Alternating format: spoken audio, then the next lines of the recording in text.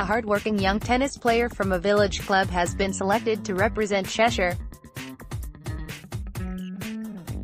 Fance, 18, has been playing tennis at Grappenhall Village Tennis Club since he was 12 and his training is now paying off as he will be representing the region in the sport.